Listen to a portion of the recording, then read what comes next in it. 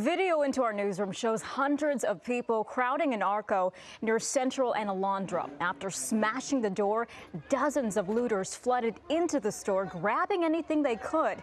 LA Sheriff's deputies tell us there were thousands of dollars worth of merchandise stolen and 1,000 more in damages.